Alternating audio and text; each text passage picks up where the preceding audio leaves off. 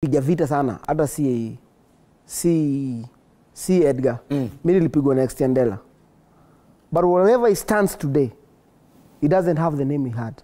Because you cannot break people for you to be big. Well, that's so today, that's something very deep. Yeah, so whatever he did to me, he should understand that he did it out of his own benefit. And it has to come back to him. Have you forgiven him? It took me time to forgive. It took years to kudanganya. Umse kama nimemwachilia mapema sana, nimemwachilia 2023. The night I did that interview that he saw today. You know, they will release. That is the day that I released him. And was there anything that Shanice needed to forgive you about? No, there was nothing. That woman is a woman and a half. Yeah. Yes, because my issue was a bit complicated because all this happened when she's not in the country. So you can imagine the pressure she had wherever she was. So kwa ndege unafanya job. Ako job anapokea mabeste zake anamwambia umecheki.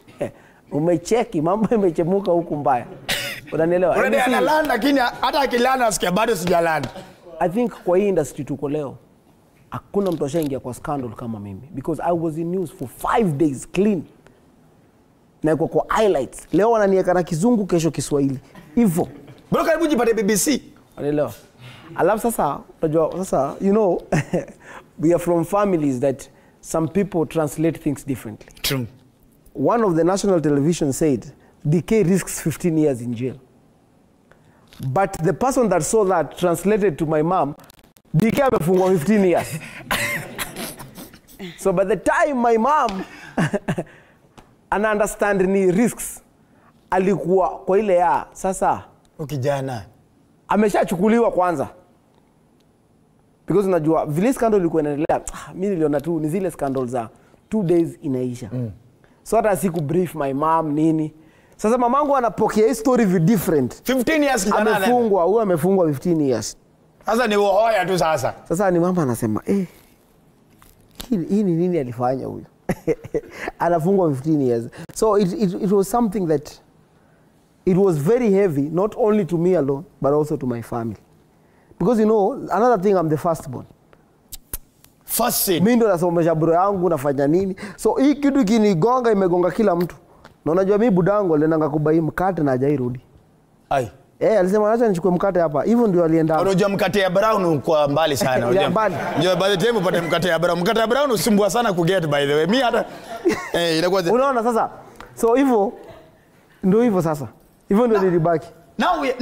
Now DK has gone through all that and you've reconstructed back your life. Now I'm really happy. Actually, this is what I'm going to say. I'm not happy of how you felt with what you're going through.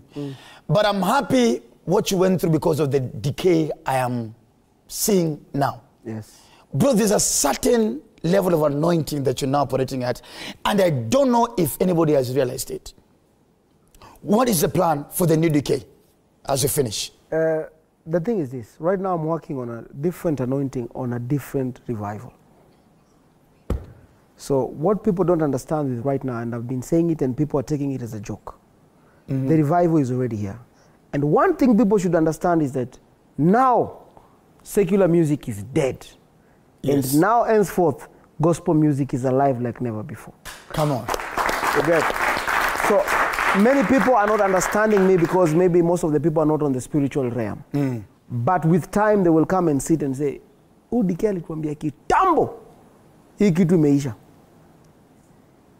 I love. But what wana understand sai, wana tu ni kama, unajua pia tumeingia kwa kutafuta kiki sana inakaa, huyu anasema hii ndio ikuje ingie. But I'm just telling you on a very spiritual level that people need to understand that gospel is back. And the good thing about gospel is that it's not just a gospel that people will jump into, jam and enjoy. But the revival will be bigger than people. Because what now I'm lost wengi. Yes, so it's time. So what you love? What afanya as a love? Unajua people also need to understand. Unajua hii love ndio ilisukuma kama bati sana. Ilimsukuma tu love, kasukuma pose. Unanielewa? Imenisukumia hadi mtu wangu masterpiece. Hiyo tu na hiyo njia ya love. But the good thing with right now is that all these people hata kina Mr. Sida wote walisukumwa na hizo love tune nini. all these people know their background and they know where God. Ni church, wanajua mahali God amewatoa. Ni madhabahu. So sahi hata msistuke sana. Mtu wa kwanza akirudi kiwa bahati. Mtu wa pili Willy Paul. Willy Paul anaweza chelewa kidogo. Anaweza chelewa kidogo. Simple boy, unaona Simple boy?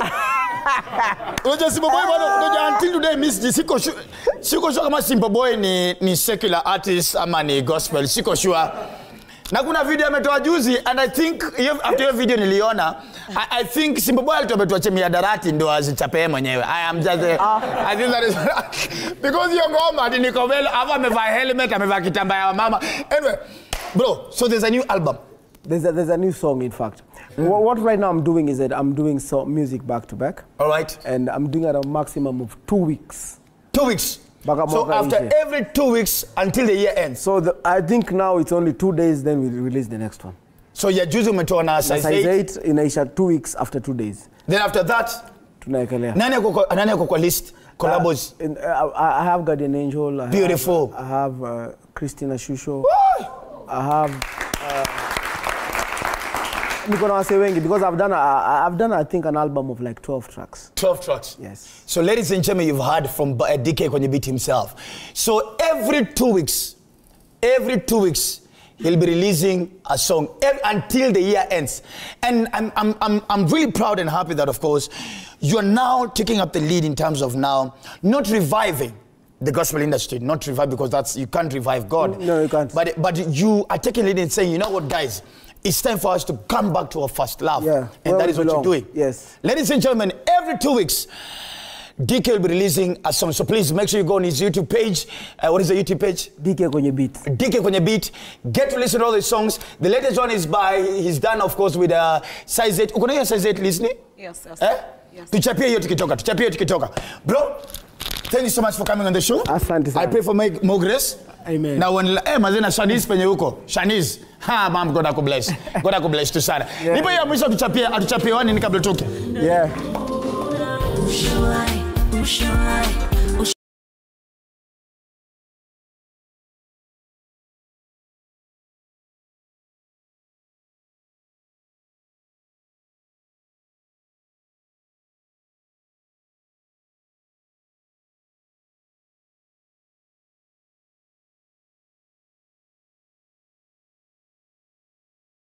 You listen to the song right now. Of course, promote it, share it as much as you can. And of course, just be standby as you for the next collab. It could be Xtian Dela. It could be, you said the other person. Guardian Angel. It could be Guardian Angel. It could be Pretty Visual. You never know. I mean,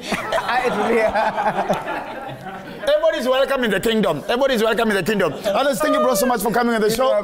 Much appreciated. One more coffee on DJ Kwenye Beat, ladies and gentlemen.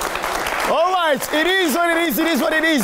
So I'm about to get into my pocket because I told you I'm a rich man.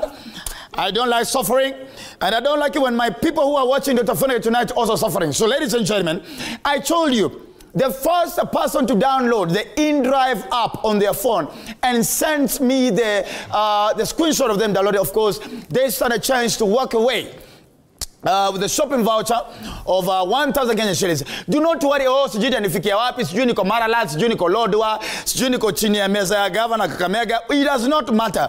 This one will get to you, and other my people here pia. Ebu metuma. To make sure pia nyimbe get you. And of course, why because InDrive is the only way you'll be driven in the best crazy way. Why is it that InDrive is an advantage? Because one, InDrive makes sure that it allows you to actually negotiate. For the hakuna mobile taxi app Kenya ama dunia mzima inakuallow kunegotiate. InDrive you negotiate, unaambia dere ni aje, yangu haitoshi, anakuambia uko wapi, mnakuja, mnakutana, unaingia kwa gari, unajitoa pale ndani. Number two, the best thing about InDrive, of course, ladies and gentlemen, is the fact that you can actually choose the duration of time that you want your person to arrive. Yeah. Number three, all the other taxi mobile apps, ziuko hata mtu pesa ukicancel, sindio? InDrive is the only app that does not catch you, that does not charge you any cost for you actually, because you might actually request by mistake, or maybe you're not sure you wanted to leave at that time, and it's not your fault that you had not decided on some things, and maybe gari lifika mapema. So you can actually, you're not charged at all if you cancel a driver. And of course, security is at at the top. So that one. Especially because I'm madam. Wale madam na watch. Please, kama unajua uko worried about security yako, then InDrive is the most secure. So use InDrive kama unatoka Dunda, unatoka Rurasho, unatoka Wedo, unatoka Campo class, unasema oh my god unajoleo leo sitaki mtu aniangalie vibaya tu unaenda Dunda. Unajua wale wengine kuangalia zile za unaona kama ni aje. Unasema nikufikishe kwingine kabla nikufikishe Dunda kwanza kwa sababu you address your choice, and the only taxi app that will assure you of security and safety is only InDrive. So now I want to award two people. Joanne umeniambia ni nani? I want to listen to my producer because she has the names. Niliwaambia in real time. Elvis. So Elvis from Ruiru. Elvis wapi makofi yake? Elvis. Yes. So Elvis from Ruiru. Na kwanza Ruiru wanasemanga ati kuna insecurity. Hapana, InDrive inafika because InDrive is safe. So Ruiru is not insecure. It's